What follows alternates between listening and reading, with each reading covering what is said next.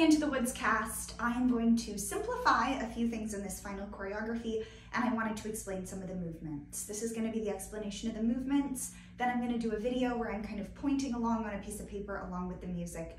So hopefully this will get you in the right headspace when we dive back in on Monday. So the first thing is this palm to palm press and run. Your other hand should be held, okay? You're going to be running forward, and then this is not a jump. You're going to be going onto the releve with your outside foot, pointing your inside foot as you press away, press and turn, and then just scampering off, okay? So in the video, I saw some people doing no need to leap. Again, you're just going onto releve with the outside foot, pointing the inside foot, pressing away, and then running, okay? The other thing is these crossing groups. I am going to simplify, and both groups are going to be doing the same thing, and I'm going to combine the combos from both sides. So it will be that little kick forward, kick back, 1, 2, 3, 4, and then 1, 2, 3, 4. In case I was out of the frame, 1, 2, 3, 4, 1, 2, 3, 4. I have limited space, so thank you for your patience. All right, that's gonna bring all of the groups down. Then remember, front group, 1, 2, 3, 4, 2, 2, 3, 4, 3, 2, 3, 4, 4, 2, 3, 4. The group pulling back into the second line. You're gonna step back for 2 sets, essentially 2 measures, and then turn. Final group, it's going to be 3 measures back, 1 measure around in the palm press. Then lines 2 and 3, keep palm press turning. Front group, okay?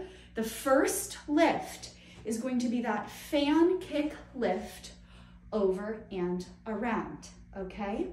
From there, you're going to switch sides, kind of in those squares. If we were doing square dancing, you're gonna face that other partner set, and one group is gonna go under, the other group is going to go over.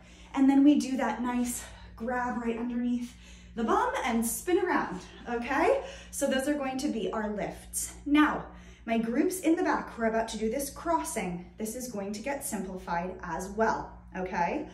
You essentially have 6 counts of 4. In this song, the time signature switches. So I mean 6 4s.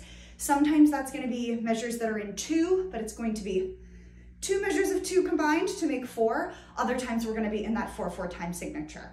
So if you're looking at your music and you're kind of like, wait, but we're in 2, but we're in 4, that's what we're talking about here, okay? So we have the second line, and then we have the third line.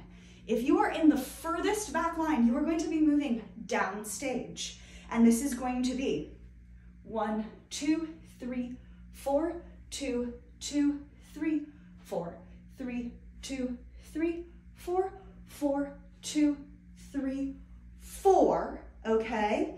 And now this is going to be a little bit different because I want to keep you traveling down. It's going to be 5, 2, 3, 4, turn. If you couldn't see that on the 5, 2, 3, 4, that was 5, 2, 3, 4, turn.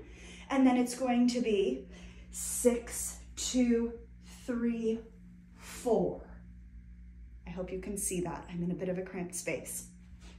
My third line, okay? What you are going to do is you are going to face upstage, and you are going to travel upstage left so that you're crossing, okay? And this is going to be 1, 2, 3, 4, 2, 2, 3, 4, 3, 2, 3, 4, 4, 2, 3, 4.